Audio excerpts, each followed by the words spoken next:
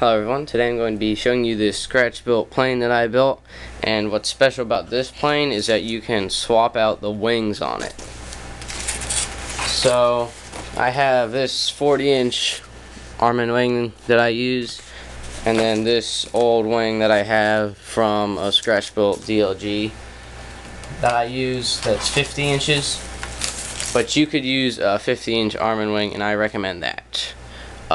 Versus this, because this is hard to make and really flexible, but it flies really well.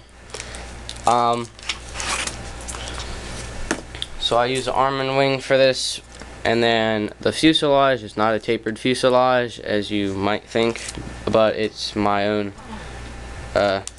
tapered fuselage, not a tubular fuselage.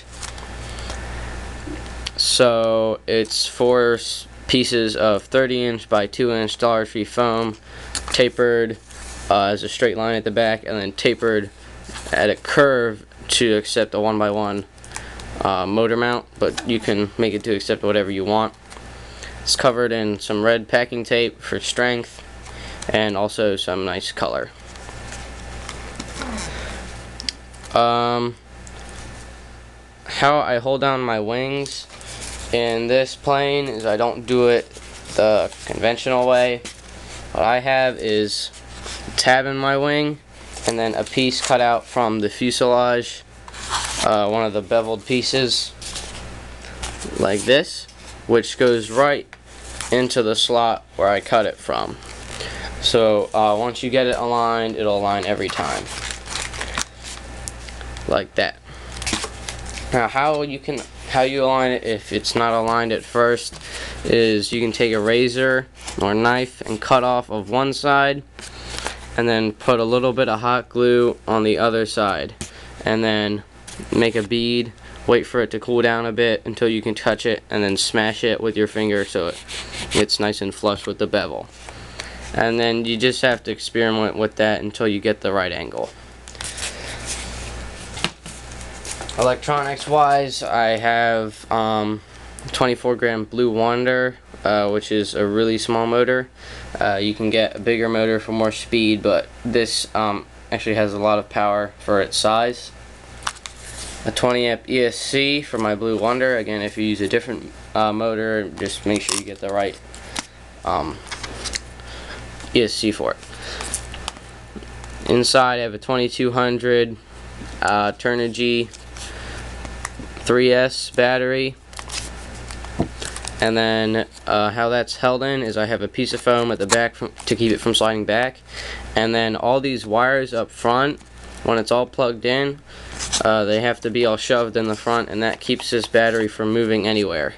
And then once I'm done, pull out all the wires, unplug it, and then I can just pull out my battery. So no Velcro or anything, that works for me, but you can do whatever you want. Also with the wing hold downs, I use these skimpy rubber bands versus the heavy duty ones for gas planes, and I use barbecue skewers. And if you use barbecue skewers, since they're so thin, make sure you glue them in well so they don't move with the tension of the rubber bands, and that would not be good. I have 9-gram servos all around. This plane only has elevator, no rudder right now, but rudder would be very easy to install. Orange receiver right in the wing bay, easily accessible, so I can plug and unplug my wings. And then just the servo wire itself is long enough, so I don't even need an extension. I don't like using extensions, so you could if you wanted to, but they're not necessary if you put your receiver right here. At the tail, I got my elevator, and that's held on. To compensate for the taper, I had put a piece of foam between the elevator and the end, so that gives it a pretty much 0-degree angle. It just has to be close, not perfect. You'll be trimming it out anyway somehow.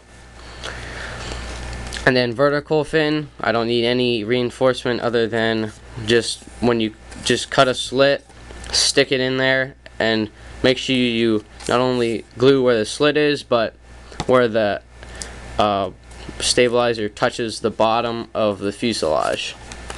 And then just make sure that's at a right angle and everything, and then you're good.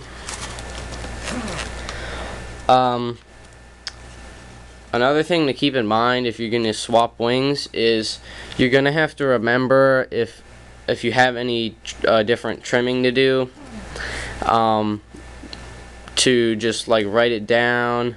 I wrote it down on this wing: 3 clicks up, 2 clicks right when I go to this wing, and then just a reverse for my other wing.